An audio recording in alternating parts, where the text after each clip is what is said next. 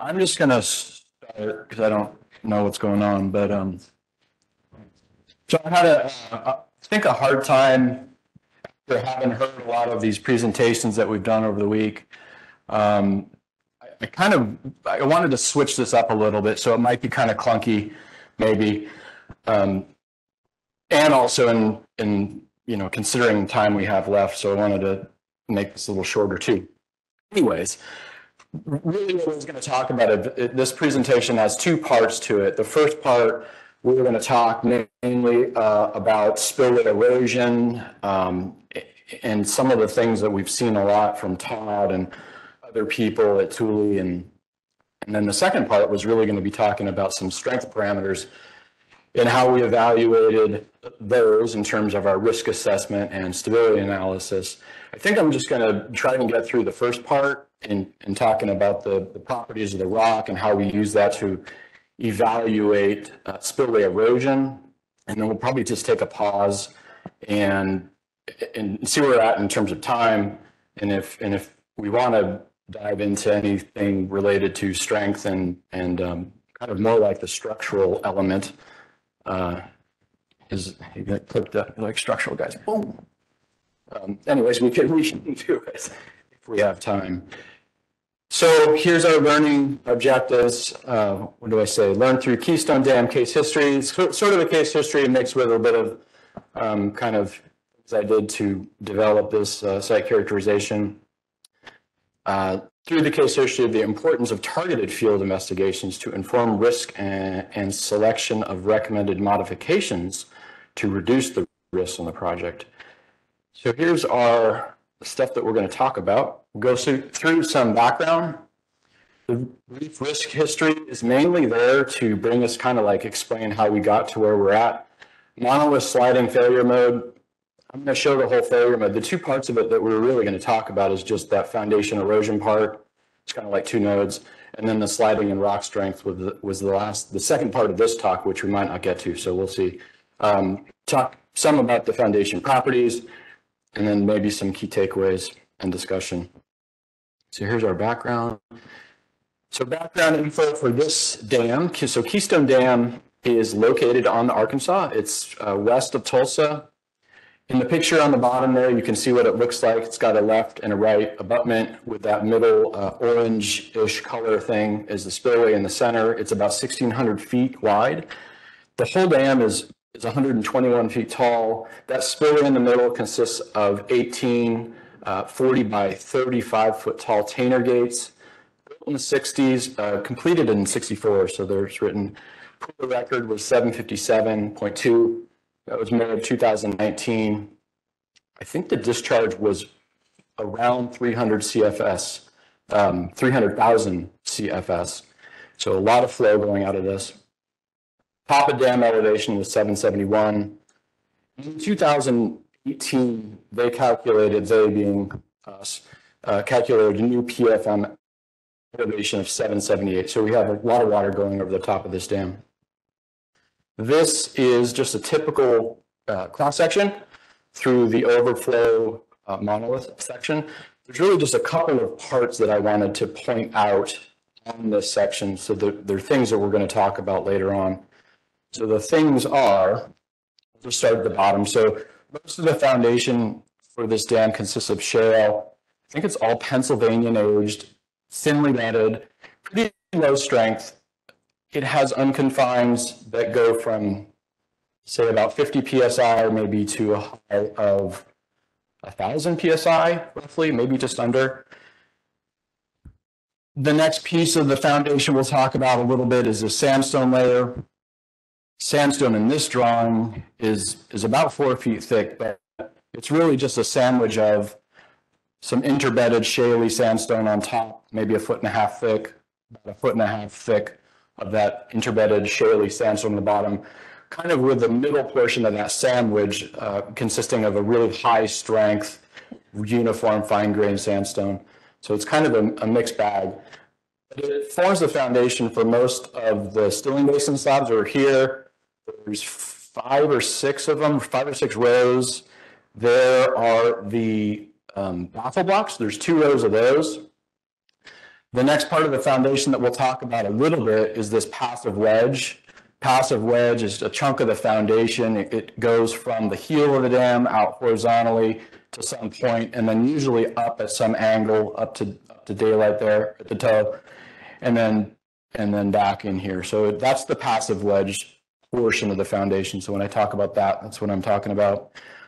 The Stilling Basin slabs did have some anchors. You probably cannot see them, but there are there. Drain holes also. Drain holes were installed through the gallery in the foundation of the monolith also. And I think that might be it. This is just a profile, kind of just intended to show, it's almost impossible to see on the screen, but this is the heel of the dam. So this rectangular black box here would be the spillway. The heel would be down here. That would be the bottom of the Stilling Basin slabs, and just intended to show how it kind of changes a little bit of geology there with the sandstone dipping down. Well, there's quite a bit of overburden up here also. So this was removed, obviously, for the concrete portion. And then for the embankment portion, it was only removed where they had their core trench. The rest of it remained in place. So here's our quick risk history to kind of explain how we got to where we're at. The history of this thing is way earlier than 2018, more like 2005 it started. But in 2018, we had an IES. The initial PFMs, that study was overtopping, abutment CLE through the foundation, BEP in the foundation, and then a handful of stability PFMs. Over on the right-hand side of the slide is the FN chart for the 2018 issue evaluation study. Here was where that overtopping PFM was plotting, so above our societal TRG line there. Because of that, so we launched this into a modification study because of overtopping, which was our main risk driver. During the mod study, they selected a dam raise, which is not surprising, right, for an overtopping problem. And because of that, though, if you raise a dam, you're going to have some other impacts to such things like spillway stability and Stilling Basin failure modes that were previously excluded. So all of those guys were plotting like way down here somewhere. Because of the dam raise and the new, the change, we're going to have to reevaluate those things. So here's just a quick list of the changes that we're going to have to reevaluate for. Different loading conditions. They're going to consist of higher flows through the basin, higher uplift pressures in the basin, greater chance for sweep out. There's more water going through the spillway, higher stream powers to erode rock, and then higher loading on the foundation also. So I don't know if you can actually see that, but this is just a generic event tree that we have for a monolith sliding PFM.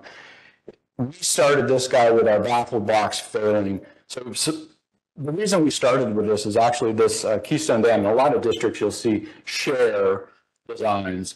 So Tulsa District had another project, I think it was called Eufaula, with exactly the same design for the baffle blocks.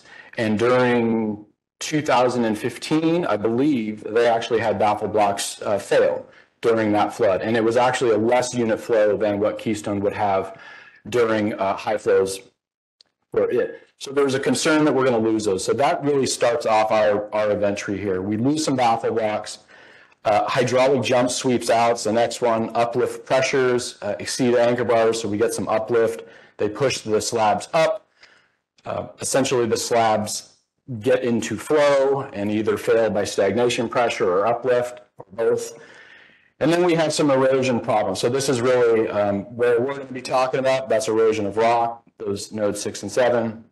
And then maybe if we want to later, we'll talk about sliding. And then, of course, the last one, breach, there is where we take into account all these 3D effects and other things for breach.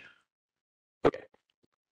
So we are going to just step through quickly with a couple of slides what this failure mode looks like. This is slabs uplift into flow.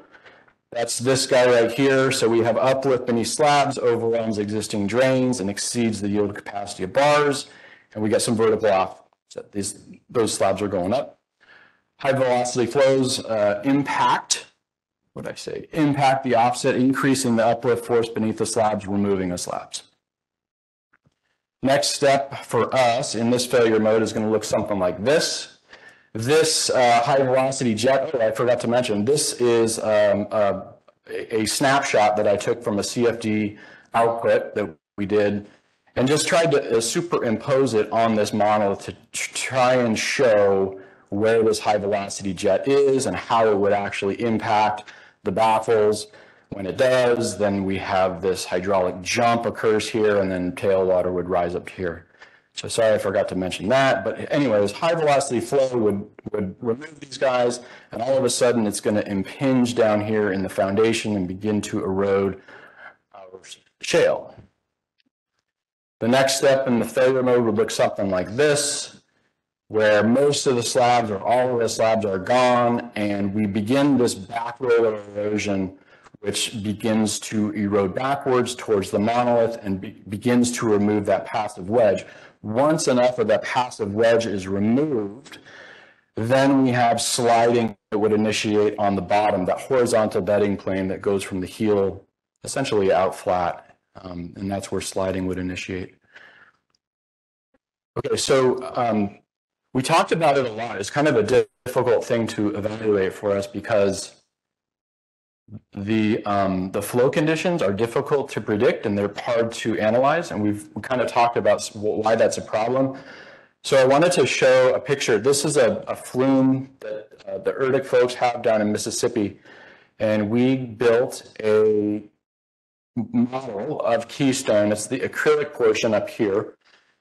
This is about 2 or 3 foot wide flume. It's metal, and then we get to basically remove and replace and modify different things in the stilling basin to see what effect it has on the flow conditions. So in this example, the pool is at 766. We've removed all the baffle blocks. I believe that ENSO, we had an ENSO, which I didn't mention before. It's still in place. It was part of the permanent acrylic model, so we couldn't get that out of here.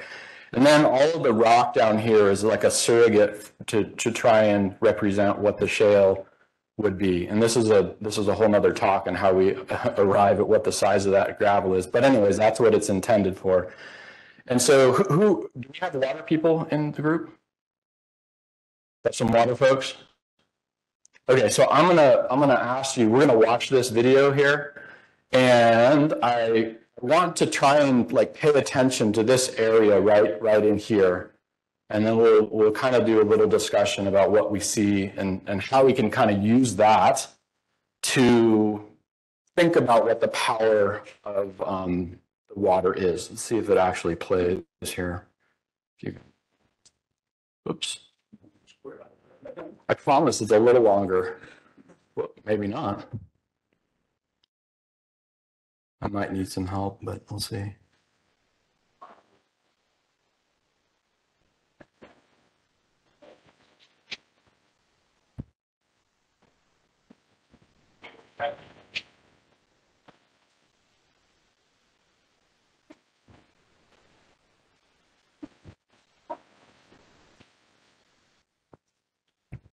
Should we watch it again?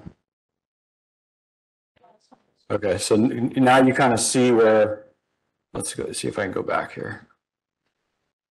So it's really this portion right in here, and you can kind of see some stuff going on right here. And that's what I was trying to show.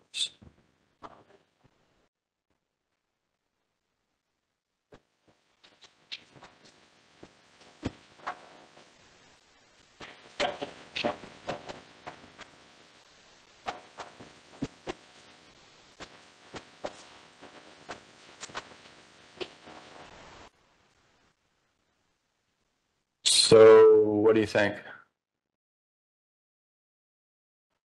In terms of, what do you think in terms of, given that we have, I'm going to scroll back real quick. Given that we have this, right, what do we think about the power of this sort of backwards rolling thing that we saw right here?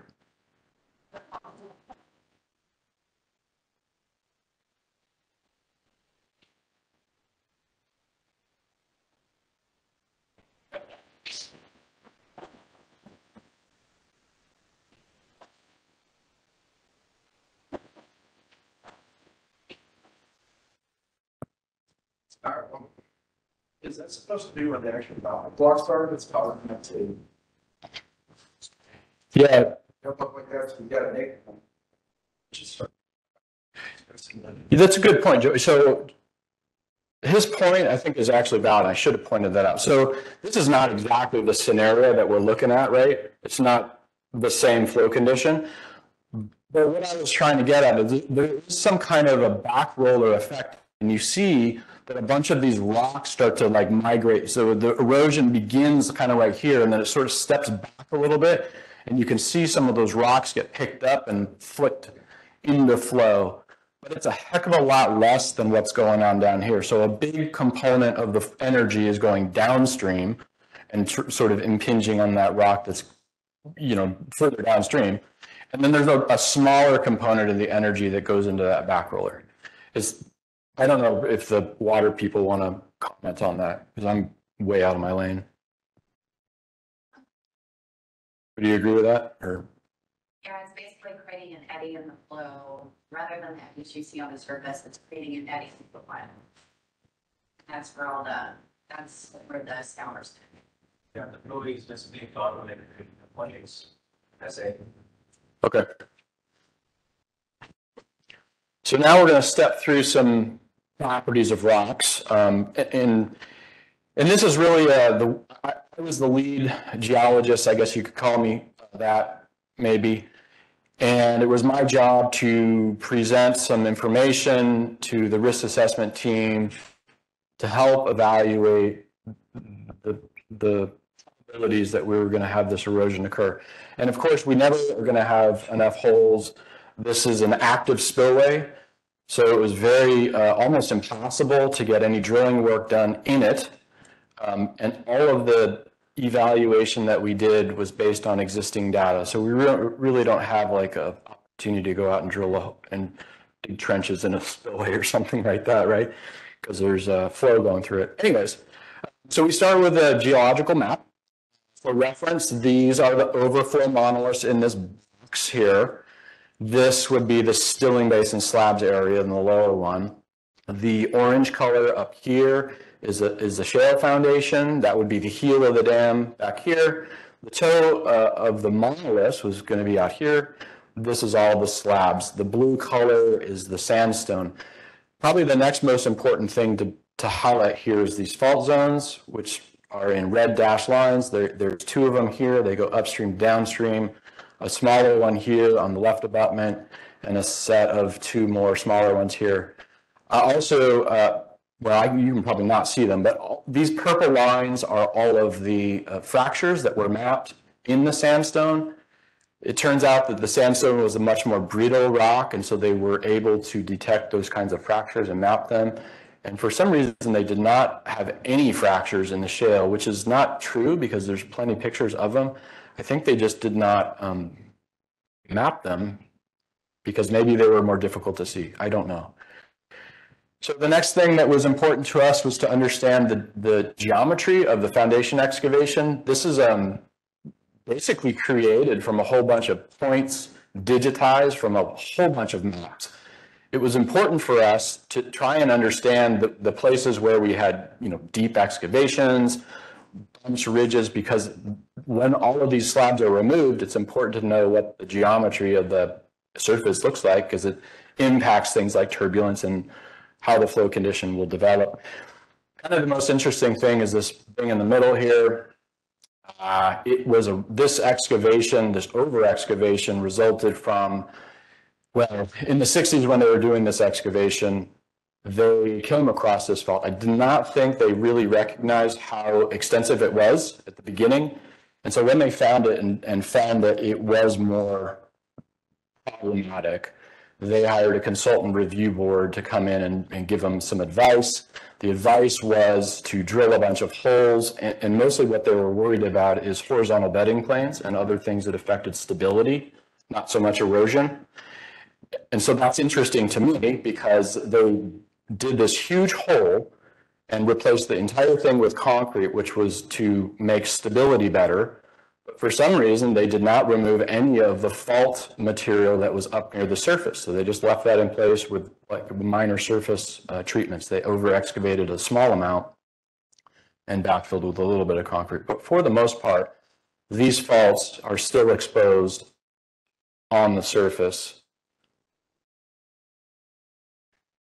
Okay, so now this is kind of the answer. I put it up front mainly to give you opportunity to see what the model looked like. This is kind of the model that I used to explain the properties of the rock and how we evaluated the erosion characteristics of them, mainly so you can kind of either agree or disagree with me about the things we'll look at that went into making this. In general, I just split it up into 3 zones of rock, and this is all about erodibility characteristics. So zone 1 rock, which is everywhere outside of these black and blue boxes, which is a majority of the foundation, which is our good rock. So I said about 50% of the basin consists of zone 1. It's described as blocky, more massive, intact, pretty good rock. It has a GSI, geological strength index, from 55 to 70 kH, which is Annandale's kH, by the way, 250 to 700, so pretty high. Zone 2, I said, was everything that is associated with these black outlines here. So zone 2 is the rocks that's sort of associated with these faulted areas. We read a lot of papers that talked about all of the rocks that were above faulted areas were somehow deformed somewhat. They didn't really characterize it for us, but they said deformed. So anyways, I said, okay, 30% of the basin is very blocky, thinly bedded, parts easily, which we have a lot of photographs of, medium rock quality, GSI 40 to 55, H of 70 to 250. And then zone 3 is the faulted rock. So it's everywhere inside these blue areas, a little bit smaller, but it includes most of the main, or at least central portion here, a little bit of here, and 2 spots over here. I said that was poor rock quality and has a GSI of 25 to 35 and KH less than 70. So hopefully, yeah, so next we'll talk about how we arrived at those, that sort of properties and that description. So the first thing we did is we just put up, actually I want to point out where section B is. Section B is this guy right in the middle. So we're going to look at section B a couple of times. So section B, again, with the CFD modeling overlaying, that's a high velocity jet, comes down, hits the baffle blocks, hydraulic jump goes up. First thing we did was just literally like put everything onto a cross section and tried to just highlight some stuff. So in this picture, I do not expect you to read anything other than I'm just highlighting a couple of red lines where we see faults and soft zones. So this gives us a kind of the first indication of where those zones exist and how continuous they are. Are they, is this line continuous that line?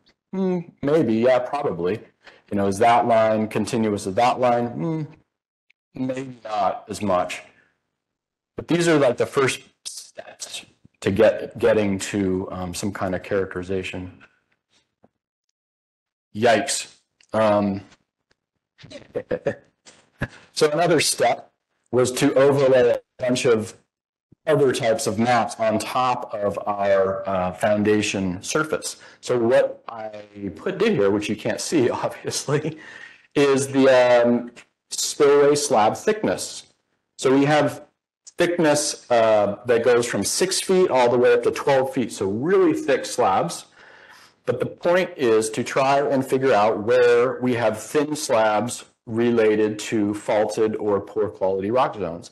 So I don't know if it's just coincidence, but 6 foot slabs, faulted area, 8 foot, maybe 9 foot slabs, and another faulted area. It's like 12 foot slabs and 10 foot slabs, and maybe some 8 foots over here are in the good quality.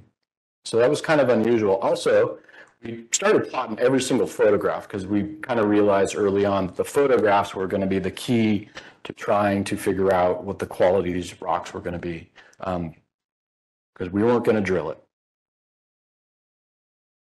So then tipping that's a 3D model. So I just tipped it on the side, and now this is looking like underneath the spillway slabs. And we projected all of those faults down into the ground at at the inclination that they were mapped as. And then what this did for us was it allowed us to pick out every single hole that they drilled, allowed us to figure out where that fault might actually intercept it. So it gave us a kind of a guide of what borings to look at. So we started pulling all the borings. We said, okay, even though they didn't map a fault here or note a fault in their boring log, let's go look at those things and see if there's any indication of disturbed rock or whatever. So then this is an example of that. What I've done is I just highlighted the passive wedge in green. So that's kind of the rock that we care about. We don't care about anything that's deep in here because it's really not part of this failure mode.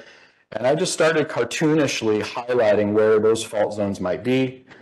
And on this graph, I basically plotted curves of all different kinds of data. So in this example, I just have RQD as a curve plotted on top of the core, plotted next to a televiewer, plotted next to the lithology. So we can kind of have a beginning sense of like, what are the qualities of the rock that are near or in the faulted zones. So I don't think you can see it, but anyways, the RQD in this example goes, from okay, and then it drops pretty significantly there, and it drops significantly there. Here we have RQD that stays high. It's the red line, so it stays high, high, high all the way through that, and it doesn't even hit it down here. So there's no drop in RQD. Again, no drop, really significant drop in RQD. Again, come down the red line, comes across, drop, drop, drop. So there's definitely some impact from that fault on the RQD and the core logs that they didn't even get recovery in. So this is kind of like the process of going through and finding out, what are the qualities. So RQD was one. There's a whole bunch of other things in here like direct shear tests and unconfined tests that we plotted just to try and develop some kind of relationship with properties and faulted zones. Did the same thing with rock mass rating. I think Todd kind of talked about what this is, and it really just is including this guy down here is the main one that I want to point out, joint conditions. So it looks at roughness, opening, infilling, and weathering. And so I wanted to see, do we have any relationship with faults and low RMR? Here's the green zone is the passive wedge again. Turns out there wasn't a huge impact that we saw on the RMR. It ranged from 60 to 80, was pretty high, it's pretty good. I'll note we didn't really encounter any of the faulted zones in these holes, which were drilled. I think these are 2020, so these are not in the actual zone that we care about. So that's a problem, just an uncertainty we had to deal with. I won't talk about this because we've seen it a whole bunch of times. The only thing I'll point out is that when we plotted our Annadale parameters and got KH values, we were plotting up here, so pretty high in the scour zone. I think the stream powers that this represents is something like 450,000 CFS up to about 1.2 million CFS. So really high outflows. But nonetheless, we're up in the scour zone. Did the same thing with the GSI, which I kind of talked about what the different GSI values were. But just for sort of visual, we were plotting up in this blocky zone with joints that are either, described as good to fair, all the way down to blocky disturbed seaming with poor joint condition. That would be for the faulted, and the zone one, the good stuff, is up here. So Pell's, that GSI method, plots us up here. He actually does it a little different than Annadale, and he divides his rocks or his erosion up into classes. He goes from class 1 to class 5 with that's the maximum depth of erosion is 0.3, and this is in meters up to greater than 7. So with VSI results, we're plotting up here in that zone 5. So that's that guy, a lot of erosion, maybe getting into down like zone 3 or close to that. But still quite a bit of erosion. Okay, so now we get into, and one thing Todd and a couple other people pointed out, I think, was that these methods are not really applicable to evaluating spillway erosion. They're just really not the right scenario that we're looking at. So they can be used in a risk assessment. They're not really the answer. They're just kind of a starting point, I believe. So we had to go a step further and look at what's the sort of kinematics and geomechanics of these blocks. And so we've seen these a couple of times, these staring at things, and really it's just a convenient way to represent joints on a figure. And it allows you to find intersecting planes that form blocks that you're worried about. So in this case, this is our face of the slope, this sort of theoretical slope that would be eroding. And I found a bunch of joints that fall within this zone. Flow direction would be that way, obviously. Here would be, I'm not going to get into what this friction angle means for us, but it basically narrows your focus down on what you're looking for. Consult your local geologist if you need to figure out how to build one of these things. The next thing I did is I just basically represented what those joints look like on a map so we could kind of get a sense of, do these things exist? Because this is all theory right now, right? This is all theoretical. So the next thing we do is we kind of draw this in a cartoon. So block one, this is an example for me.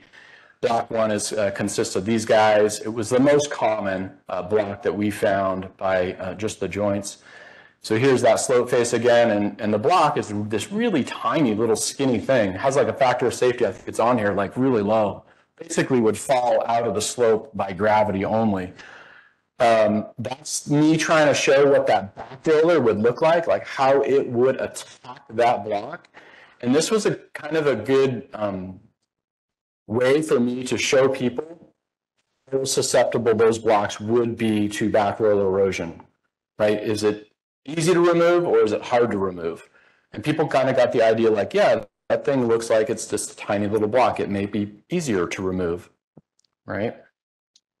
Compared to, let's look at these guys. These are other blocks that we found by that stereo net analysis, which have, which would be much bigger because of the way the joints are oriented, and also have flatter slopes. So that's a pretty flat slope, and that's a pretty flat slope. They would be more difficult to remove than that guy. So then we say, okay, well, heck, Damien, where the hell are those things?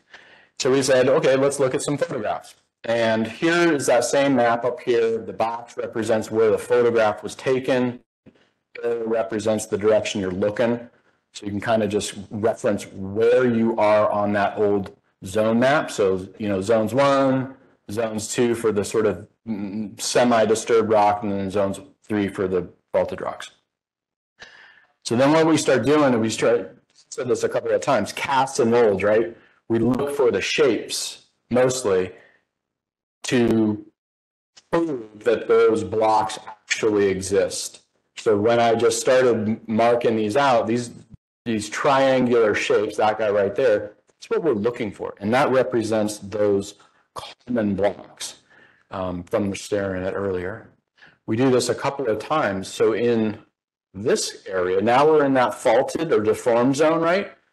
So you can see quite a bit different rock type, hopefully. This stuff looks more, say, intact, maybe. Versus now we're over in this area, which is one of our zones that's maybe being affected by the fault. So the quality of the rock seems like it goes down. It's thinner bedded. These little triangular shapes that I'm drawing are more frequent. And so that's kind of the indication that, yeah, something is going on. It's changing slightly. Another example, this guy is taken right in the faulted zone, that over excavation. And when we get an example of that face, these are the best sort of representation of what that eroding face would be. Like this guy would be the same face that we're worried about eroding under the monolith. So those are, even though it's a really difficult photo to see, is the best example that we have. And again, you can kind of see that the rock is like more thinly bedded. It looks kind of a little bit more broken up. And it's kind of subjective, but it's the best we had. Again, another one looking kind of the same direction, just another photograph of the same area. Again, really thinly bedded, parts easily. We have lots of descriptions of that. So then we get outside of that, and again, it's difficult to see, but this back area is just a little bit more intact rock. It's not quite as broken as the other photograph. Now we just flipped around, and instead of looking at the heel of the dam, which is that's actually this little guy is standing like right on the heel. This is one of the existing monoliths that's already been placed. That is the back of the dam. We turn around, and now we're looking downstream at the passive wedge. So that literally is the horizontal bottom of the passive wedge. It slopes up, and you can see that the rock improves. It becomes better, like not quite as thinly bedded, a little bit better quality. Okay, so now I'm going to skip through a few of these. This is one of the fault zones that they over excavated, and that was sort of the treatment that they did in the Sling Basin. So remember I was saying they didn't over excavate really anything and do similar to what they did up here. They didn't do that same treatment. They just over excavated that much and poured concrete. This was another weird one for us, drainage system problem. So we were wondering, so if Damon, you've said you think Stilling Basin slabs are going to have uplift pressure problems, pushing up, getting those things into the flow. Why do you think that's going to be an issue? And this is why. So we have this weird drainage issues that they kind of stepped this drain, this half round pipe, as the way to connect all their drainage system. And this is mainly through those faulted areas. So everywhere they had some kind of disruption in the bottom excavation, they didn't really bother removing that stuff. They just kind of stepped over it. And so we said, oh, what's the likelihood that we're going to have problems with drainage? All right. I'm going to kind of stop here and just ask this question, and we can kind of decide if we want to go further into this, because the rest of it gets into a lot of rock strength stuff and more of our structural. So what are we on, like time wise?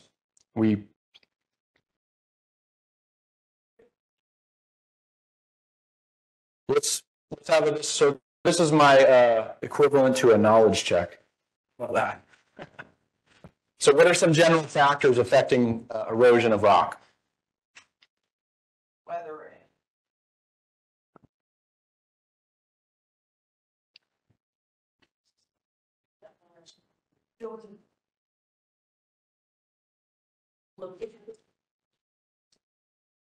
Sure. Shout them out. Don't be afraid. Tree. Keep going. All day. Yeah. Well, the water's gonna hit. Heck yeah. Flow conditions, rock size. Groundwater conditions. I don't think I have that there.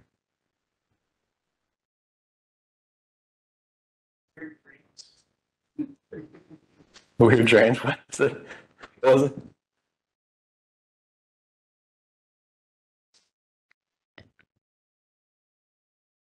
What am I missing?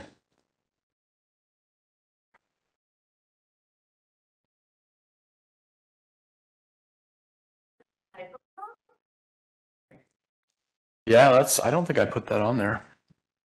Strength is on there. Joint spacing, block size, condition, orientation, the power. Turbulence was kind of like how it attacks. Angle of attack, duration, rock fatigue. Anything else from the back of the bus? All right. Others. So this is, I'm going to actually pause here and just open up for questions on the erodibility stuff and the way we presented all the site characterization for erosion before we decide if we want to go into rock strength stuff. Any questions on that? So does the Corps have a standard operating procedure then for kind of characterizing the erodibility of rock. I don't know. Todd, what do you think? The question was, does the Corps have any type of standards of how we evaluate rock erodibility parameters? Well, we have the toolboxes to go through the methods and get to our K sub H or EGSI. We get those are standard procedures, and we kind of reference them in our toolbox and best practices sort of things. But how we work through with those pieces of information to get to probabilities, likelihoods, rates, we don't have a methodology right now. And it's done different ways by different cadres. I've seen different, I've seen us try to apply it to the histograph, the outflow histogram for the spillway flows. I've seen us try to, and then this one's also unique. You're linking it to the not the overtop, but the flow elevation, the pool elevation, with how much back cutting or undercutting you might get. So you're kind of eliciting those factors that are compiling your table, I believe, right? So it's judgment, and it's the way that the cadre lead or the group agrees to quantify the erodibility of the rock. Does that help? So the problem is when I was showing that earlier video of what the power from that back roll erosion is and how much power it really imparts into the undermining and backwards erosion, there's not a good method to determine what that is. And so it was very difficult, and that's why I was like, I don't know. No is the answer. But by looking at things like what is the size of the blocks, like how susceptible are those things to being eroded with a small amount of energy versus a lot, and then it was kind of a bit of a discussion with other geocivils. The structural guys were in there because obviously we have to erode enough of that passive wedge to make it become unstable. I think it was really difficult for us. I think we really need to try and make a more consistent approach. I think. Hopefully we can get there someday, and we'll have some methodologies that everybody will follow to some degree. It probably won't be too restrictive because every project has different scenarios too that you're trying to solve. So.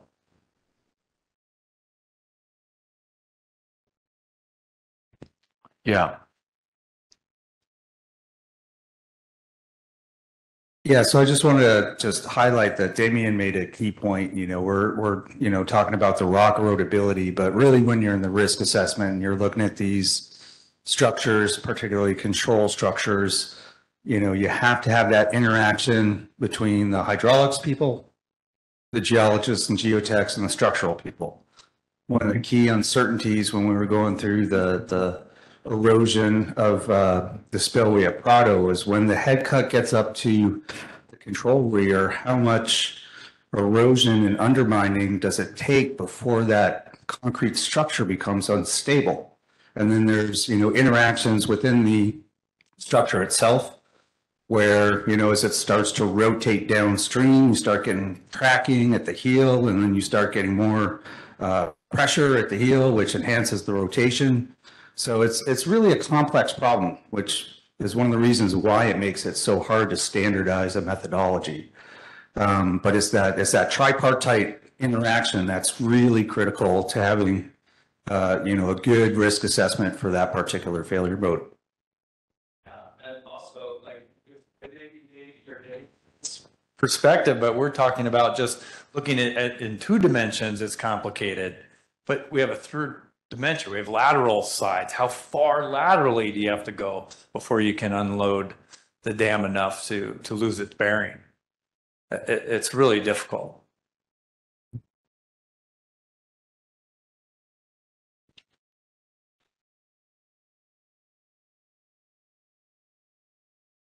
Yeah.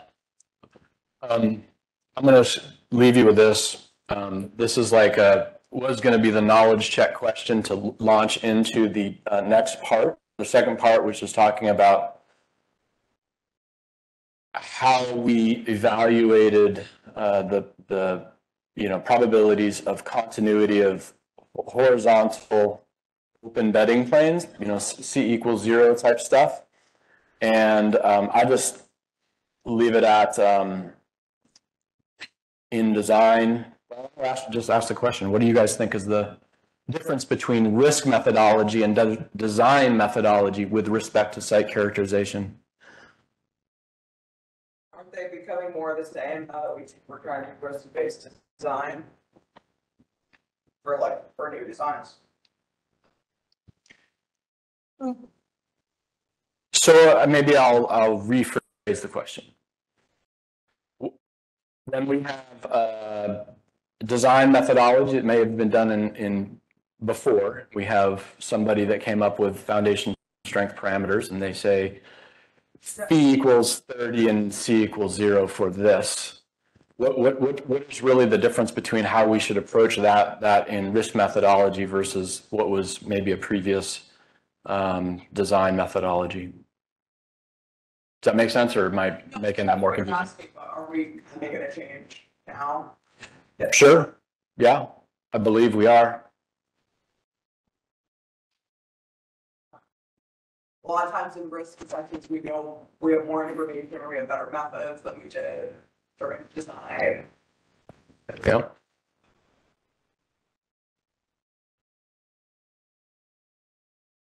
There was another hand somewhere. Yeah, I was gonna say like the risk methodology can have more of a response rather than preparation to the design. Not really sure what might happen. Heck yeah. So in my mind, the biggest difference is in a risk methodology, you're trying to what's the most realistic estimate for, let's just talk strength parameters, right? We want to, what's the most realistic estimate you can come up with and put some bounds on that, a high and low estimate, versus in a design methodology, which you're right, is not quite consistent with how we are trying to go. But you may say, and in the case of Keystone, they did say the design parameters that we're going to choose is very conservative, but we can demonstrate that we have stability even with those conservative estimates. And it didn't matter to them back then because they could still show stability. And the Corps used those parameters for 60 years, after construction. We couldn't get away from that because everybody was so convinced that that was the right numbers. Now that we can look at it from risk perspective, we're moving away from it, like you said. All right. Thanks, Damien.